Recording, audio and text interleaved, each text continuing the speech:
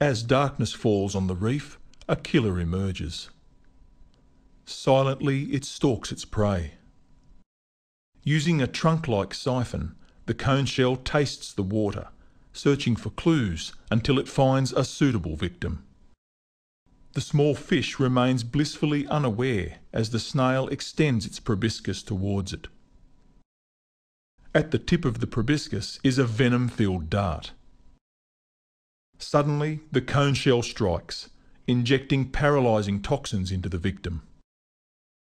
Within seconds, the prey is completely paralysed and swallowed whole. Cone shells can be divided into 3 groups: the fish eaters, the mollusk eaters, and the worm eaters.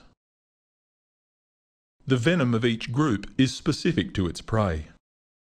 Humans are vertebrates, just like fish, making the venom of fish-eating cone shells much more dangerous to us than the venom of other species. In fact, there have been several deaths as a result of these envenomations. Cone shell venom is a highly complex blend of chemicals and possesses properties that make it valuable to medical research. Live cone shells should be considered extremely dangerous and never picked up.